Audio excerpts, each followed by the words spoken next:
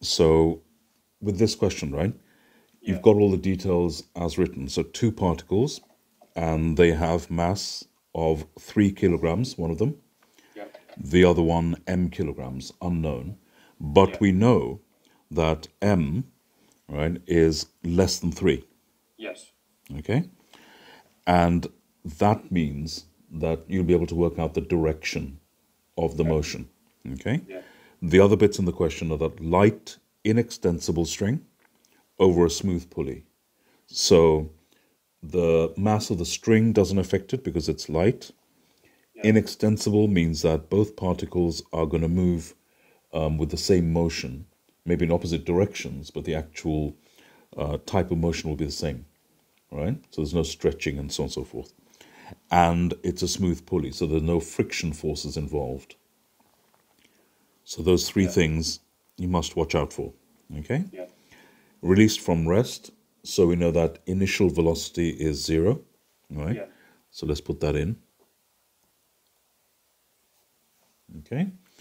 And the initial acceleration, right, from that 0 velocity, a is 3/7 of g, Yeah. okay? And g we're taking as 9.8 or 9.81? 9.8 for my spec. 9.8, right. So g is 9.8, all right? Bear that in mind. Obviously, it's meters per second squared, all right? Yeah. Okay, two things the question is asking for: finding tension in string and finding m, okay? Yeah. Right, first of all, always do a sketch. So you've got your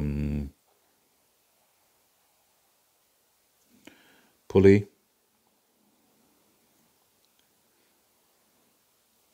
and your two masses, all right? Let's make that one 3, and this one is m, where m is less than 3, all right? Yes. And so if you now look at the forces, right, the first thing always to do, right, is do a free body diagram for each of the masses, right? So we know there's going to be a tension in the string. It's a single string, so the tension will be the same throughout. And the other thing is that remember that tension always pulls away from whatever it's attached to, Yeah. all right? A string can never push, okay? All right. So the first thing, free body diagram.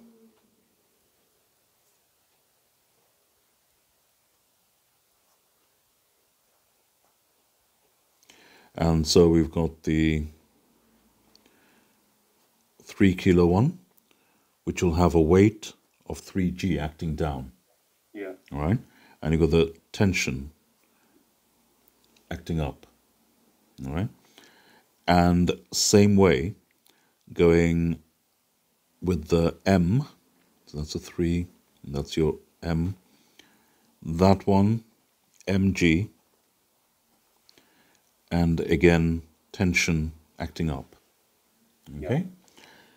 What you then have to do is apply F equals ma to each of those in turn, all Okay. right? So,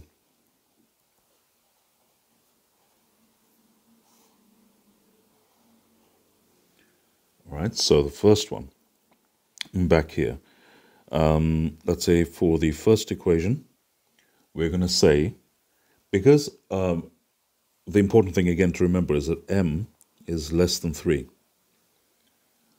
right? So it's the 3g one that's going to go down, and the m one is going to go up, all right? So that one go down, that one go up, okay, with the same acceleration but in opposite directions. Okay with that so far? Yes. All right. So therefore, the 3 kilogram one, you'll have 3g minus t, all right, equals 3 times a, all right? and that's satisfying that equation there, right? Yeah. This bit, that is the net force, i.e. the resultant, Yes. okay? And this is the mass times the acceleration. I'll Yeah. substitute the acceleration in just a bit, all Yeah. right? All right, let's tidy that up. It doesn't really matter which one you do, okay? So we know that 3g minus 3a equals t, all right? And that's effectively, without having to do anything else, we can just solve for t, because that's what the question asked for. Find tension in string just after it's been released, okay? So there we go. And that 3, it's g minus, remember a was 3/7 g, right? Yeah. 3g over 7. Yeah. So,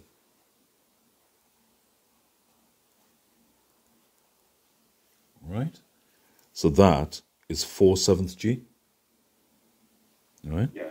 So it's 3 times 4g over 7 equals t, which, just tidying that up, it's 12g over 7, right? Yeah. And that's, the units are newtons for force. Yeah. Do you not need to expand it? So you do 12 times 9.8 and then get the. You can do, I mean, the question hasn't specified. So Okay. in modern questions, you can actually leave it like that, or Okay. you can put it in a calculator, and that will come to, bear with me,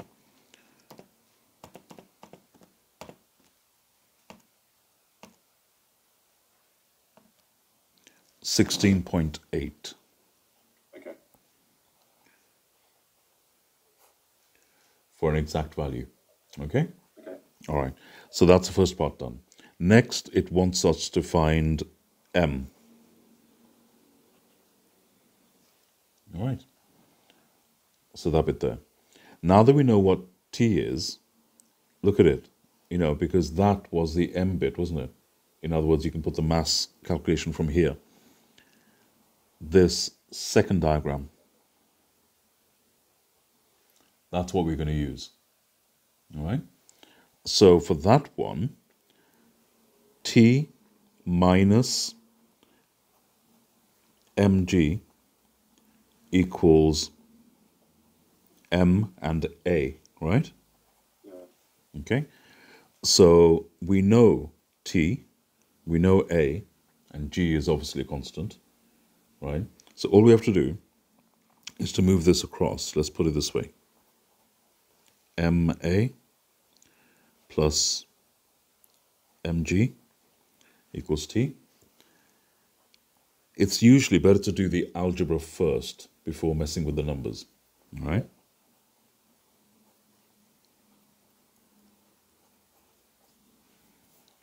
So just rewriting the equation, t over a plus g. Yeah. Does that make sense? Yes. Yeah. So that is, we already know it's 16.8 from the previous part for t, right? Yeah. And divided by, should we put 3g over 7 plus g, right? So that, a little bit of fraction, 3g plus g equals how much? 3 times 9.8 is. No. Algebraically, in terms of g. Oh, algebraically. Oh,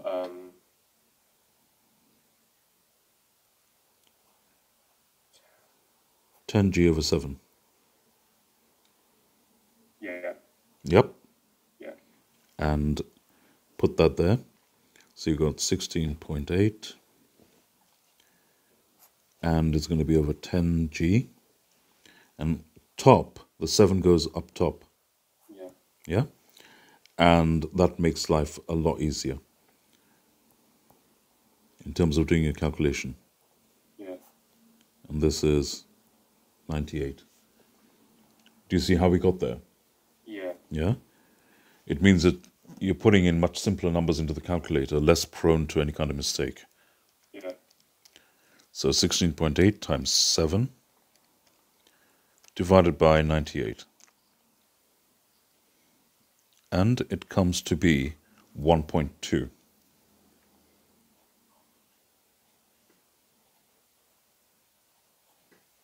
Yeah. Does that make sense? Yeah. All right. Any questions on that? So what if you end up with t as a negative? Then it means you have it the wrong way around. Okay. How would t come out to be negative? Oh, there was some questions which when I was like just practicing my own where I got t as a negative somehow. Okay. If you end up with t being negative, it means you've got equation the wrong way around. Okay. Or it's telling you that the string is actually pushing on an object. Okay. Strings, as I said right at the beginning, cannot push. All right. Therefore, you've got to re-examine what you've done. You must have got one of the equations, like here, for example. Yeah. Yeah. You might have got something backwards. Okay. Okay. Yeah. One little thing to add to that, right? If you consider the pulley from what I've just said, yeah.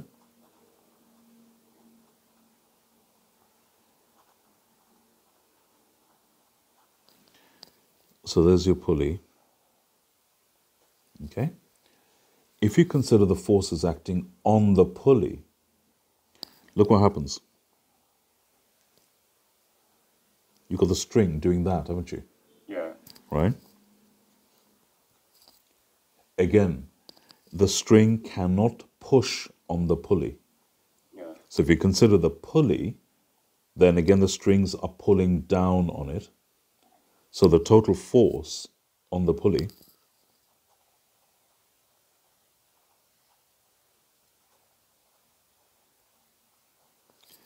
equals 2t downwards. Yeah. Do you get it? Yeah. So if you define tension as a pulling force, it can't be negative. The only time you can have negative tension, if you like, is if you have a tow bar or a connecting rod, okay, which can then push on something like, car and trailer, right? So when the car brakes, the trailer will experience a push from the rod to slow it down. Does that make sense?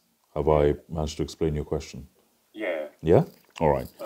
Also, I wrote on the test, right? The question was something along the lines of, if the string is inextensible, what does this mean for Right. the pulley? Coming back to that first part, the inextensible bit, right, Yeah. simply means, it doesn't mean anything for the pulley, okay? But it means that the two objects will move at exactly the same time with the same motion, but in opposite directions. Yeah, I wrote the tension will be uniform throughout and acceleration will stay the same on both things, but I got the answer wrong for some reason. You need to say they were equal and opposite. But wait, what do you mean? All right. Tell you what. Bear with me on that. Did you have any other things about the maths of that particular question? No, No? I'm fine with it now, yeah. Okay. All right. Let's just leave that one there. Okay, 1 second. Done. All right.